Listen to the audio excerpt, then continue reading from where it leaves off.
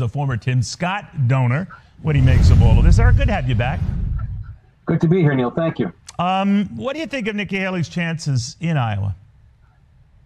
Well, I mean, I think she has a great chance of doing very well, and that's all we really need to do. I think the most pressure is on DeSantis. If he doesn't finish second, you heard from the prior interviewee, if he finishes third, he's done. Nikki Haley doesn't have that pressure on her. She just needs to finish strongly. She's competing in New Hampshire. She's competing in South Carolina. She's got a shot of winning both those states. And Ron DeSantis is flatlining everywhere else. So I think I'm very optimistic about how she'll do on Monday.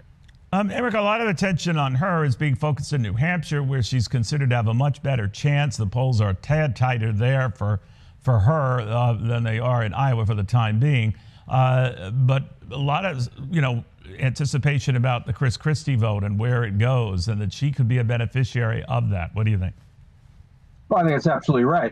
Remember the last time I was on the show, I was predicting that Chris Christie was saying that Chris Christie had no path to the nomination, and you were a little skeptical of that. But so he has now dropped out, and I think that he was the quintessential anti-Trump vote. So his voters are not going to go to Donald Trump. The only logical place for those voters to go is to Nikki Haley. So I'm very optimistic that he's going to pick up those votes. And if you add those numbers together, it doesn't just put her in a tie with Trump, it puts her ahead of Trump. So I'm actually very optimistic that she can win New Hampshire. Will she? We'll see. But she's running very strongly there, and things bode well for her. I don't think I was skeptical of Christie for the nomination as much as I was of what he could do after New Hampshire. And I'll ask the same question of your candidate then and you, that after New Hampshire, a crowd tailor-made for Nikki Haley because she gets so much moderate independent support.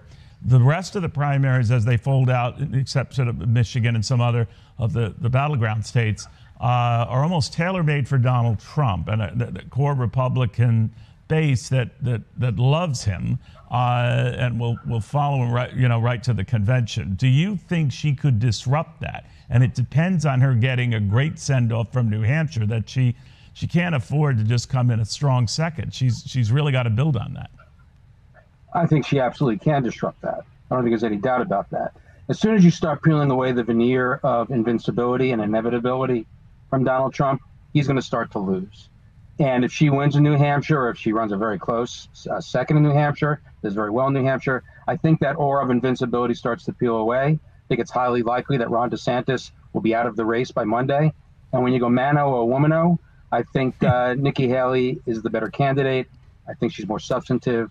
I think people will understand where she beats Biden by 15, 20 points.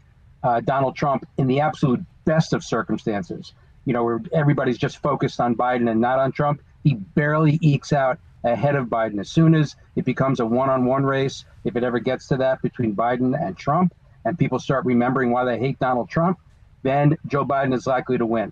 People want to win. Republicans want to win. Nikki Haley is our winner.